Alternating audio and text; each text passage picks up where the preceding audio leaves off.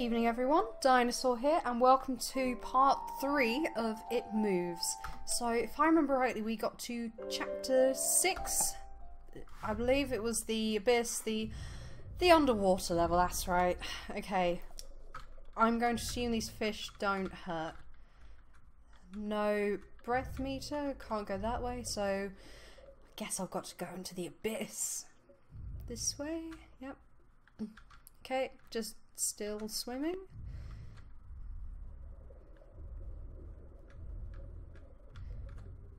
The linear controls don't work so well for an underwater level, but I'll live with it. Okay, I'll just go under there, that's fine. Okay, right, so that feels like a trap, so can I... Oh, can't do anything. So what I'm going to do is I'm going to try and sprint swim down here. Oh, it's fine. Okay. Oh. Okay, there's a body. There is a body there. So, drain water, remove diving gear? Yes.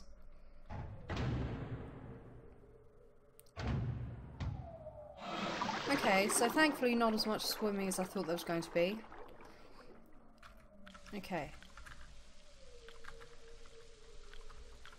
Nothing. I've got to wait for the water to drain? No.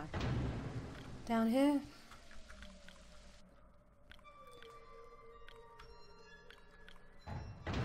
Well, it's nice to see another person. That makes a nice change.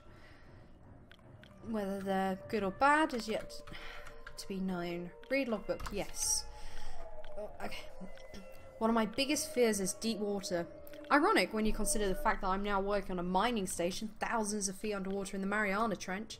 I've always wondered why I was afraid, and reached a simple conclusion. The true fear presented here is actually going down beneath the surface into the depths. It's a combination of almost all of our most common fears. 1. Fear of the dark. When you're at the bottom of a body of water, you can't see anything. It's pitch black. Have you ever tried to swim as far down in a lake as you can? It gets really dark and cold really fast, about 10 feet down. But even that's nothing compared to the deepest point on the entire crust of the Earth, located at the bottom of the Pacific Ocean, the Mariana Trench, which is 38,000 plus feet. If you put Mount Everest at the bottom of the trench, the top of the mountain would still be over a mile below the surface of the ocean. Everything below you is complete darkness, and this definitely plays into our collective fear of the dark. Fear of suffocating. I'm not going to read all this out. So yeah, fear of suffocating. That's probably why you're scared. It talks about laughter, and then you can't breathe, and then it gets scary. 3. Fear of the unknown, as has been evident in this playthrough. Fear of flying insects. Interesting, I haven't come across that one before. Fear of being caught, in that you're running away. So basically a lot of the things that this game has explored itself, so maybe it is trying to make a comment there. There you go. Basically said there's lots to be scared of in the water in case you'd forgotten.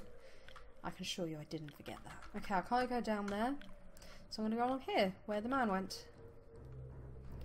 Ooh. Anglerfish? What is going... What is going on? Oh, no. I've got to stop accidentally dying. This is getting ridiculous now.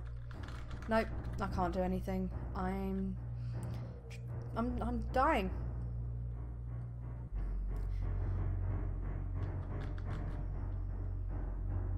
I've got nothing to say. I'm just either falling or sinking very, very slowly.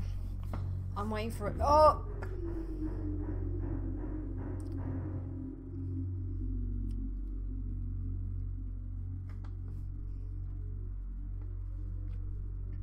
Okay. There's a bit of an awkward sound transition there, but was one of the less scary ones. That one didn't mess with me as much as the others did. I think it was because it was quite quick, actually. Okay, what if it was asleep? It hadn't so much as breathed since I'd woken up. Perhaps it was resting, believing that it had finally got me. that I was finally in its grasp. Or perhaps it was just toying with me, After all, it had been doing just that for countless nights. And now with me under it, pinned against my mattress with no mother to protect me, maybe it was holding off. Savouring its victory until the last possible moment, like a wild animal savouring its prey. I tried to breathe as shallowly as possible, and mustering every ounce of courage I could. I reached over slowly with my right hand and began to peel the blanket off of me. What I found under those covers almost stopped my heart. I did not see it, but as my hand moved the blanket, it brushed against something. Something smooth and cold, something which felt unmistakably like a gaunt hand. I held my breath in terror as I was sure it must have now known that I was awake. Nothing. It did not stir. It felt dead. After a few moments, I placed my hand carefully further down the blanket and felt a thin, poorly formed forearm. My confidence and almost twisted sense of curiosity grew as I moved down further to a disproportionately larger bicep muscle. The arm was outstretched, lying across my chest, with the hand resting on my left shoulder as if it had grabbed me in my sleep. I realised that I would have to move this cadaverous appendage if I even so much as hoped to escape its grasp. For some reason, the feeling of torn, ragged clothing on the shoulder of this nighttime invader stopped me in my tracks. Fear once again swelled in my stomach and in my chest as I recoiled my hand in disgust at the touch of straggled, oily hair. I could not bring myself to touch its face, although I wondered to this very day what it would have felt like. Dear God, it moved.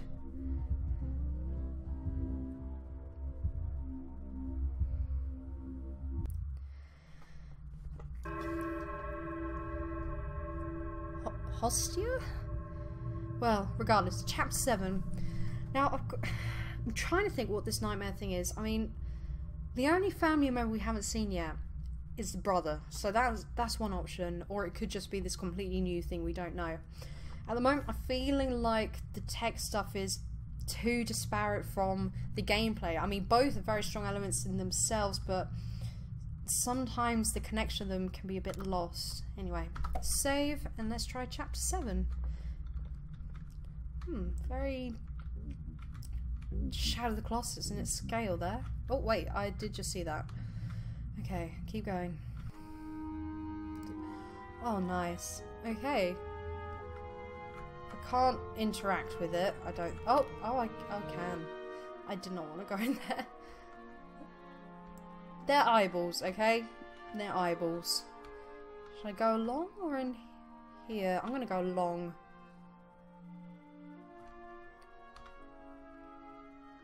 Ooh. Oh. What's that? So I'm just gonna keep going along and see, rather than going in one of the... What the... It's weird. It's really weird. Oh. I can't... No, it's blocking my path, so I don't go that way. Up. Nope.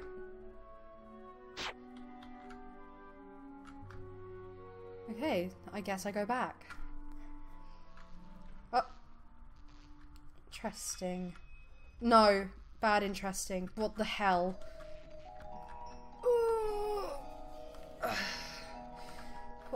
I'm gonna...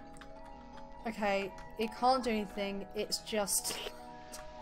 It's terrifying. I can't do anything. I've just gotta deal with this. Okay. Please, can I do any... Oh, no. Why is it doing this? All I can do is run around and watch this get scary. I can't go back. What is that? Okay. It was just creepy monster face. It moved. It was subtle, but its grip on my shoulder and across my body strengthened. No tears came, but God, how I wanted to cry. As its hand and arm slowly coiled around me, my left leg brushed along the cool wall which the bed lay against. Of all that happened to me in that room, this was the strangest. Oh my God! I realised that this clutching, rancid thing, which drew great delight from violating a young boy's bed, was not entirely on top of me. It was sticking out from the wall, like a spider striking from its lair.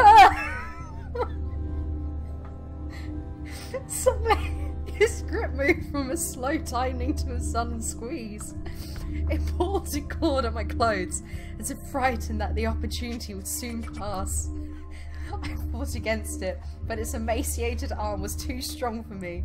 Its head rose up, writhing and contorting under the blanket. I now realised where it was taking me, into the wall. I fought for my dear life. I cried, and suddenly my voice returned to me. Yelling, screaming, but no one came. Then I realised why it was so eager to suddenly strike, why this thing had to have me now. Through my window, that window which seemed to represent so much malice from outside, streaked hope. The first rays of sunshine. I struggled further, knowing that if I could just hold on, it would soon be gone. Oh. As I fought for my life, the unearthly parasite shifted, slowly pulling itself up my chest, its head now poking out from under the blanket, wheezing, coughing and rasping. I do not remember its features, I simply remember its breath against my face, foul and as cold as ice. As the sun broke over the horizon, that dark place, that suffocating room of content was washed, bathed in sunlight. I passed out as its scrawny fingers encircled my neck, squeezing the very life from me.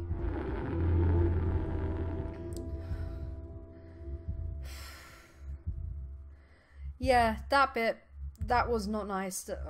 It was like the Grudge or something. I awoke to my father offering to make me some breakfast, a wonderful sight indeed. I survived the most horrible experience of my life until then, and now. I moved the bed away from the wall, leaving behind the furniture I believed would stop that thing from taking a bed.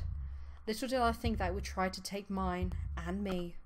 Weeks passed without incident, yet on one cold, frost-bitten night, I awoke to the sound of the furniture where the bunk beds used to be, vibrating violently. I lay there, sure I could hear a distant wheezing coming from deep within the wall, finally fading into the distance. The following year, I was given a larger room on the other side of the house, and my parents took that room as their bedroom. They said they didn't need a large room, just one big enough for a bed and a few things. They lasted 10 days. We moved on the 11th.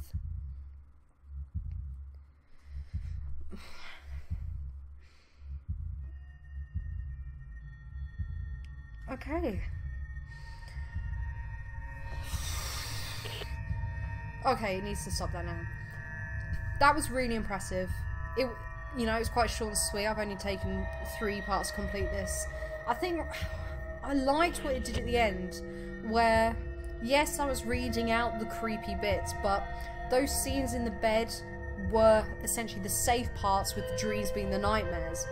And yet, yeah, it got a bit scary in the last nightmare bit, but I love the fact that it made your safe bed space the scary part at the end. You know, it completely threw out everything that I set up to believe myself in the game, where once it was daylight, once I was in the bed, it was fine. So I really like how it turned out on his head, and as you can hear, it did have an effect. And this game's definitely going to stay with me for a while. But genuinely impressive. Like I said, I had a few qualms about the connection of the text side of things with the gameplay. I mean, both sides were really interesting. It was really well written as well. I enjoyed reading it. And it definitely felt that tension. I felt it leading up to that kind of ramped up ending. And I just feel like the story could have explored some of the dreamscapes more, because it was very Lovecraftian in places, and you know, I've got to give credit to the guys that did the design for that, because there was some really good creepy nightmare fuel in there. You know, I'm definitely going to remember a lot of those bits that made me jump and whatnot, so I'm going to look out for more by this guy, and yeah, I hope you enjoyed watching it as much as I enjoyed playing it, and I can't wait to show you what I've got in store next, so I'm just deciding whether to put that on now. Anyway, thanks for watching. Hopefully all 3 parts of it moves, and I will see you in the next video, so take care.